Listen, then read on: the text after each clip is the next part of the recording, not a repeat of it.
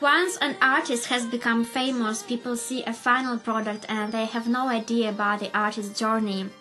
I film almost all of my gigs so anyone can see my progress and the entire journey of my career.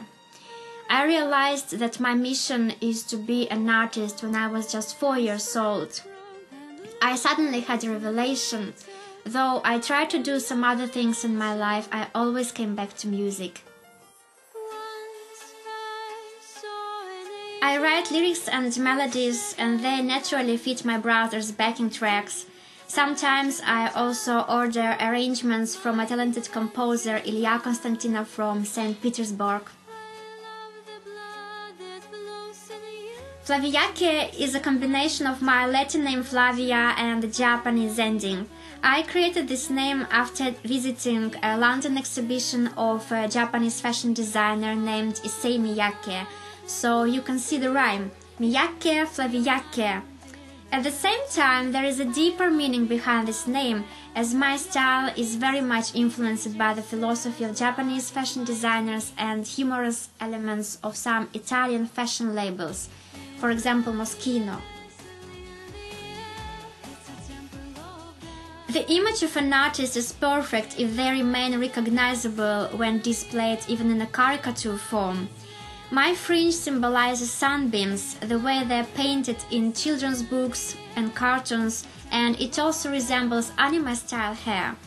I always embellish my fringe with detailed parts of accessories such as bracelets or earrings, and then I share my photos on the internet.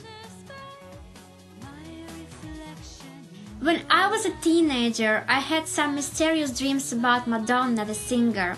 In those dreams, we were in Great Britain, where she would always take my hand and show me the right path, saying, "Go ahead."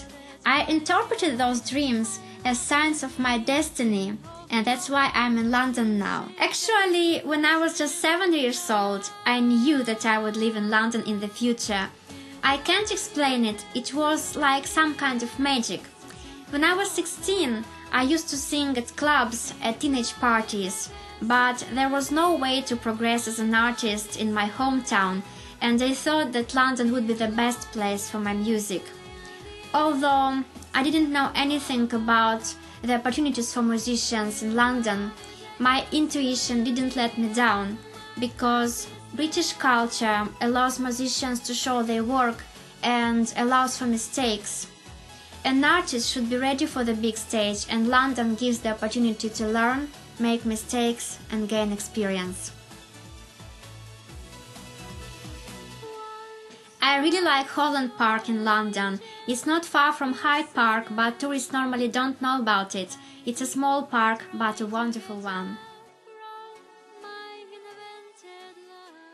It's very common in countries with few worldwide non-celebrities that people are accustomed to see final projects, professionally directed shows, an artist's image created by the best stylists, and music designed by the best producers.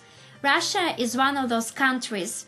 People don't have any idea about the journey to success, and they compare striving artists to big stars. I guess if I sang just on the internet, it would be easy to hurt me with spiteful comments. But I always get feedback from a real audience. I can say that I have become immune to stupid comments on the internet. I did research on the importance of neckline design for people, clothes, price and branding, and my knowledge helps me to create the Flaviyake style, the same as art knowledge helped Lady Gaga and Freddie Mercury to create their images. Also, as I almost always take videos of my gigs, I want to look different in them, and that's what made me wear a lot of colorful outfits. You can sing perfectly at home a lot, but there is no progress without practicing on stage. In the very beginning, I was afraid of talking into the microphone in between songs. Then I started preparing my speech in advance, but some accidents with equipment made me talk spontaneously.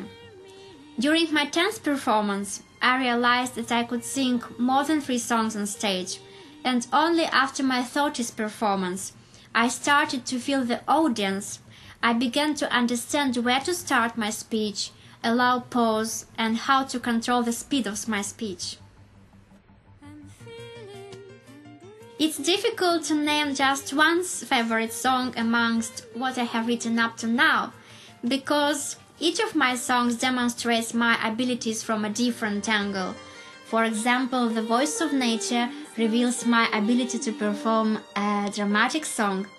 Womanly Woman, which tells people how it feels to be a real woman, demonstrates my potential in writing clever lyrics.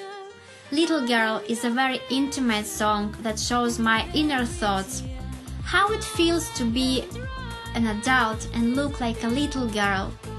The Magic Hit, made of 4 lines of my voice, shows my ability to perform and produce a multi-vocal composition.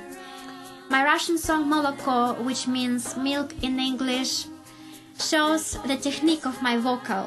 And finally, Electronic Boy, a song that people keep singing for days after having heard it for the first time, shows my ability to perform a dance song and also my high-pitched technical vocal, while in electronic music it's common that a slow vocal melody is sung over a fast beat. Also, it's the only song to this date in which I play flute. One time I received advice to define who I am as an artist. Am I a womanly woman or a little girl, in order not to confuse people, as in my songs I sing in the name of a real woman, a little girl, an anime girl, an androgyne, and even our mother nature. I believe that real Flaviyake is different. This condition can be perfectly described with an idea I got in my dream one night. Performance is not about being different, it's about enjoying to be different.